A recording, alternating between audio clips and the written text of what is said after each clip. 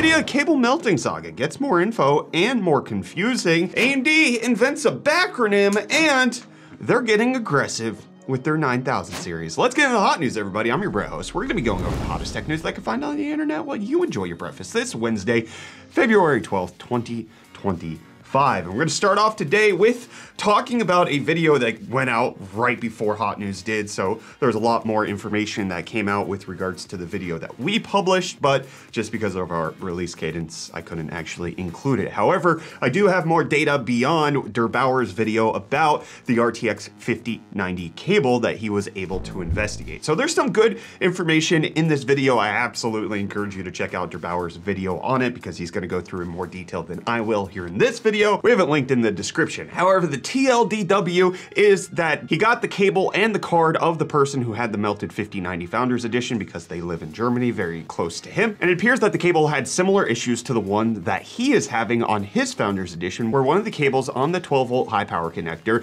is getting way too much juice, getting 20 plus amps of power, resulting in 150 degrees Celsius, at least in Bauer's testing. We don't know how hot it got on the GPU that inevitably died, meaning with this uneven distribution of the amperage resulting in potentially these melted cables, with the damage being done on the power supply side, the cable side, and the GPU side. This was a third-party cable, however, in his analysis, he doesn't believe that it should be a problem with that, and that this will just happen because the cable is just gonna have too much distribution going on, especially with Founders Editions, because allegedly they don't have the proper setup to evenly distribute the load in all cases, which can mean that when it gets up to 20 amps, it doesn't have a way to detect that. It's only seeing that it's receiving the proper amount of amperage, not that the load is being carried on a single cable, whereas third-party cards might have a better time because they have ways to detect the uneven distribution of the power that's going into the cards. But this resulted in a lot of other people testing the amperages on their cables, with many people finding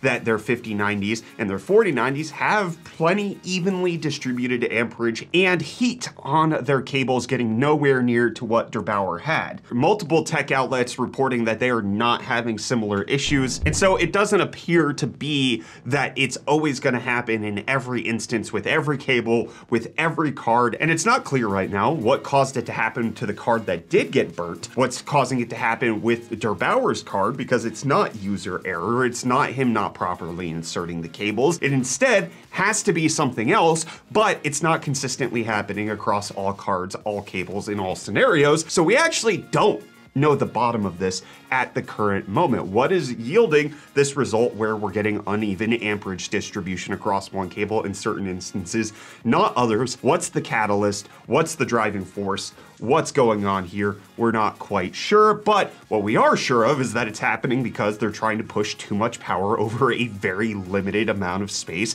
and they don't have a ton of headroom with the actual power distribution. The cables are 600 watt cables. Technically, they're rated for 660 watts on a 575 watt card. They have very limited headroom. But now we found out that in prototype versions of the 4090 and 5090, Nvidia tried a different approach of giving it multiple 16-pin power connectors. Now, theoretically, this could lead to less melting because you're getting less power distributed over one single cable, and instead it can go across multiple 16-pin power connectors. And this is one of the reasons why we're not seeing melting happening on the 5080 or the 4080. It just didn't happen because the power that's going over those cables is less than it is on the 90 class. So if you reduce the amount of power that each cable is carrying, you're gonna have less melting issues. So it's clear based on these prototype cards that Nvidia thought about it. Nvidia made a card that could do it. They just didn't release it that way. And instead they came out and said that they believe that the melting connector issue was gonna be fixed and that they hope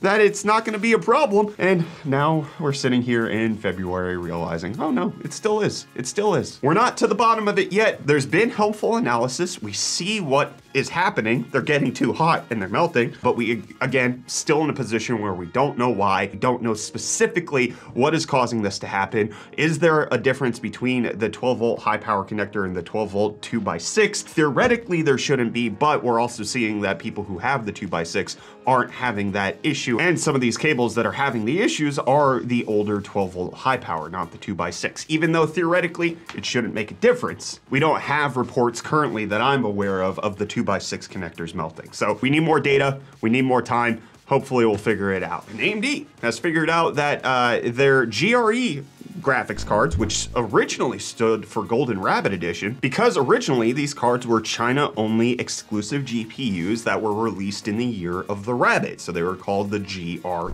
Well, we're no longer in the year of the rabbit. We were in the year of the dragon last year. Now we're in the year of the snake, but they're not changing the naming scheme. Instead, they're bacronymizing the name, calling it the Great Radeon Edition, because it works. It makes sense. I mean, the GREs have been exceptionally good value. They stopped being China-only exclusives. We had the 7900 GRE get released here locally in the States, which delocalized the card, making it so that it doesn't have to appeal to that. And so now you'll be able to buy the AMD Radeon RX 7650 Great Radeon Edition card. Have fun with that. And have fun with Reece. He's gonna save you some money on tech stuff. Yo, welcome back to UFD Deals, bringing the hottest tech deals out on the internet. And because this is what we do here, I'll jump straight into it with this Corsair AF120 RGB Slim fan kit. Featuring 2 fans for only $27.99, making it $43 off. This is perfect if you have a smaller system and an AIO and you're running out of space, so hey. But then carrying on with the Corsair train, we have this Vengeance RGB DDR5 RAM kit. Featuring 32 gigs at 6000 megahertz at CL36 for only $89.99 with included promo code, making it $20 off. And then lastly today we have the Superflower LED X7 XG 850 watt 80 plus gold fully modular power supply, available in white for only $139.99 with included promo code, making it $50 off. And hey, with that, the deals are done. You can find these and more linked in the video description down below. But until next time, I'm gonna hand you off back to Brett for the rest of your hot news. Cheers. Well, Reece, you're gonna need some deals and savings in order to afford the RTX 50 series laptops that we now know are gonna be launching with OEMs on February 25th. In less than 2 weeks, you're gonna be able to get 5080, 5090 GPUs from these companies. It's gonna be expensive, but theoretically, no melting power connectors with these bad boys. Advantage. And AMD wants to have an advantage with their RX 9000 series GPUs, and now we're getting reports coming out that AMD does plan to be aggressive, aggressive with their 9070 series, making it so that they're very competitive with AMD, especially because things like the RX 7000 series did not sell as well as AMD probably wanted it to. They lost market share as one of their weakest launches in decades. They just didn't hit the market with the 7900 XTX, despite the great value it provided versus the RTX 4080 or even the 4070 Ti. People just weren't gobbling it up. People were gobbling up the 4090s. So according to this, AMD is planning to actually discontinue their 7800 XT because it's going to be in that price point that will make it competitive with the 9070 and 9070 XT, which is in that roughly $450 to $600 price category, which is allegedly the aggressive price point that the 9070 series is supposed to be coming in at. I just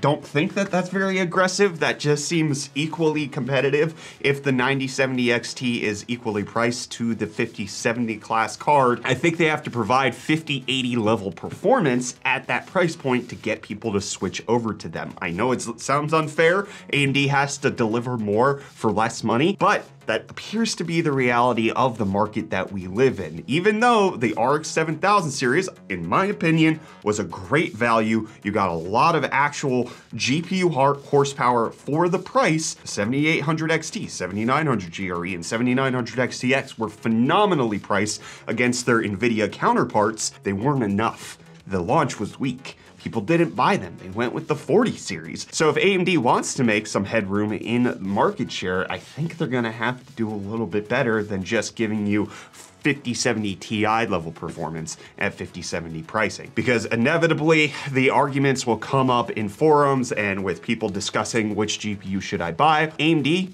why would I get them when you have FSR 4 in multi-frame gen supported in hundreds of games? Nvidia has way better software support. AMD has driver problems. Those arguments will be perpetuated, even though it doesn't matter to most people. Most people probably won't turn on multi-frame gen. Most people probably want to avoid ray tracing because of the FPS hit. And so the added intangibles that Nvidia has in certain ways are just going to become conversation points and might lead to a similar situation where market share stays in favor of 90% Team Green. And let's see what the market share of the comments yesterday was. It was a lot of people telling me about Der Bauer's video. Our release schedule didn't allow for me to cover it. I already mentioned that at the beginning of Hot News. If there's breaking news that happens, that's outside of my work time. I'm just not gonna be able to cover it until the next episode like you see here. I don't work overtime very much anymore because I'm focusing on my family and not trying to be the breaking news person. It's not really the vibe that I want to go for here on Hot News. But we got Coplaner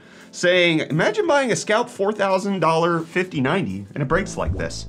No, I'm not gonna imagine that. I don't wanna live in that reality. Thank you. And then Nez saying 4090 melting with 450 watts. 5090 supposed to not melt at 600 watts? Yeah, my butt. Yeah, that's what they said.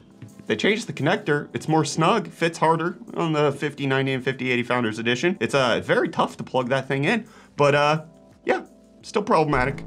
And then Sagrum saying, a company, it's secret. You can't tell. Private information. UFD, I missed the part where that's my problem. And then some people just kind of commenting down below. There's the old, this is off the record, but I don't think it has anything making it legally binding. Reporters generally observe this as they don't want to burn contacts who give them information because this is how you lose contacts. And then Toad saying it's just a threat saying if you tell people about this, we will not work with you anymore. I mean, honestly, the contact that I'm potentially burning here, if it does happen, number one, I built this entire channel without working with them. I think we started working with them like about a year ago. So we're like, I have 9 years of history without them. We'll get by just fine without them. Additionally, you know, I hid the source, didn't say which company it was, tried to obfuscate at least some data there. But I think it's relevant to the consumer. And you know, they're not really giving me behind the scenes information anyways. They're just coming out whenever they hear something that I said that they didn't like. They're trying to like fact check me in emails, which I get is like a PR strategy, but it also like when it's, hey, here's this thing that if we told the consumer would be good for our brand image, but you're not allowed to tell them, it raises red flags. Why is this the case? You know, I could ask them directly, but likely what I would get is some PR answer that doesn't actually answer the question that I'm directly asking, wanting to know, hey, what exactly is going on here? And so instead, you know, we'll just continue to do things the way we've always done it here at UFD. If a company wants me to do something that I don't agree with, I'm not gonna go along with it. I saw one comment saying, oh, it's nice that Brett, UFD Tech's big enough that they can tell companies to do this. And the truth is, I've been doing this since the very beginning. The channel's upbringings in South Africa, working with the local branches of MSI, ASUS, AMD, they all had ways of doing things that were very sketchy. I kind of matured this channel in an environment where I always kind of stood my ground and always told them, hey,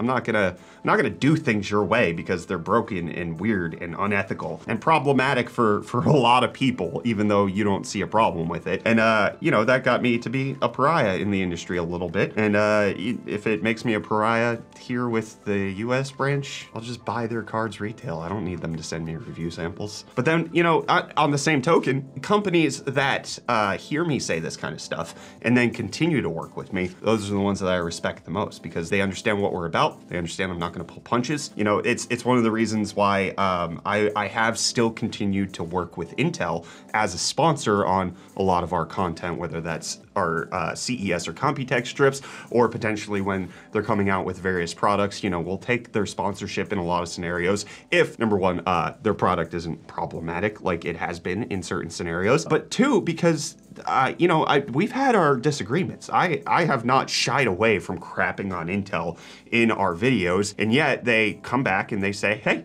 we heard what you had to say. You know, we disagree with some of it here and there, but we respect you. We want to work with you, and you know, here you go. And so those are the companies I want to work with that can take me saying, hey, you're screwing up, you're doing bad things, you're doing things that are anti-consumer, and we don't like it. And for all the problems Intel has, for all of the bad decisions and difficulties that they have had, they have continued to say, hey, we like you, we like your work, we're not gonna ask you to change, we just want to support you. And then we got the Palin boy saying, be me, regret buying into 11th gen Intel right before the next gen drops, 12th to 14th gen Intel is killing themselves on default settings. It was 13th to 14th, 12th wasn't included in that. Buys the 3090 right before 40 series drop, 40 and 50 series has a melting problem, regret gone. I mean, the 39 is a great card. You shouldn't have regret even they didn't melt. 11th gen Intel, maybe some regret because that was a weird generation, right? The i9 10850K 11900K was basically everything you needed, and the 11900K wasn't anything more, hardly. I would still have regrets about the 11th gen, because I'd go with 10th gen, but 3090, nothing to regret there. And then we got a couple people saying Zotac's method is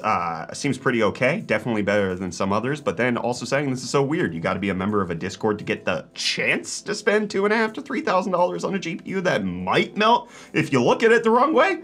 Crazy times. Sure is.